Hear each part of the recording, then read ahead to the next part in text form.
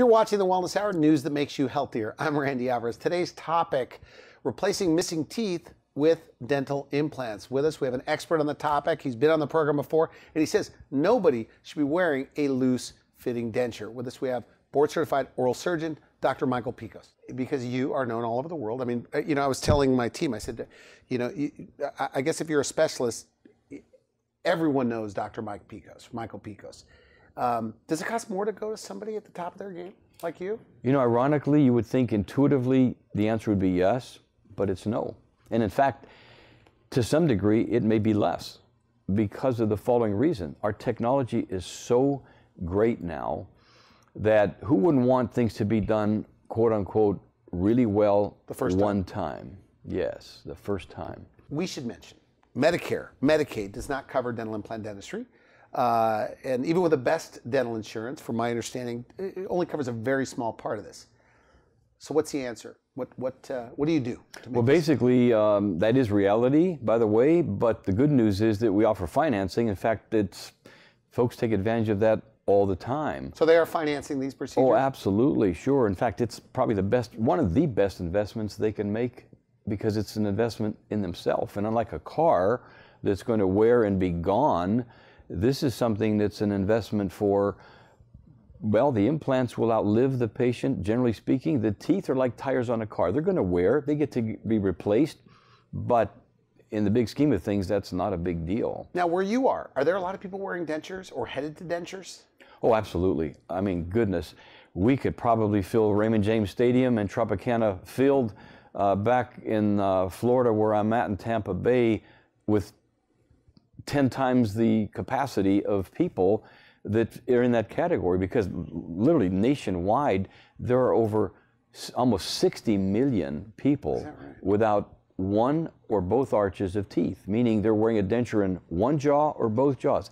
Almost 60 million, 60. So absolutely, we have a lot of folks that are into that category, fit in that category. Well, if dental implants are so good, getting your teeth back with dental implants, why aren't they all doing it? What's your take? That's an interesting question. You would think with all the advertising that goes on, all the marketing, that most anybody would want to run in and get things done like yesterday. The reality is, at least 4, maybe 5 good reasons that the average patient that wears dentures doesn't come in. Number one, probably the most important one, is that these folks are in kind of a world of their own. We're talking about denture wearers. Denture wearers. Okay. Once they get their dentures, it's almost like a closed society for them.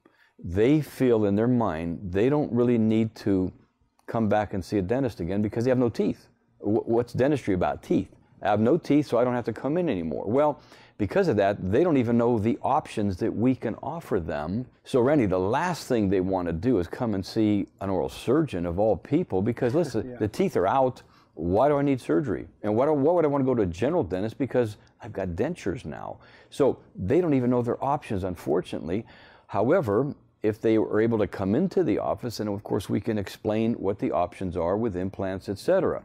Now, number 2 reason, which kind of goes hand in hand with number 1, is that the fact that they are in this own little world, they've learned to what? Adapt, accommodate. The human body is an amazing entity in and of itself to do that. So what I mean by that is they, in their own mind, sometimes just rationalize so much that they feel with their dentures, they can't eat all the foods that you and I can. We take for granted we've got great teeth. So therefore, they're chewing foods that are, soft in nature, etc. In other words, they're limited, but in their own mind, that's reality, and therefore... Doesn't have to be that way. It's unfortunate, sure. So think about this, Randy. If you were a denture patient now, you would probably remember why it came down to that, meaning you can't possibly forget the 35 to 40 or more visits over a lifetime back and forth to the dentist, root canals, gum surgery, veneers, crowns, you name it, and inevitably things start falling apart. The last thing you want to do is go back to a dentist. So basically, why do it? It's hard to get them back in. It is hard. And of course, another good reason is cost. And unfortunately, a lot of our patients think that, you know, it takes an implant per tooth to replace everything that they have lost. And unfortunately, that's not true. Or I should say, fortunately, it's not true, because as few as 4 or even 5 implants can hold 12 teeth in either jaw permanently.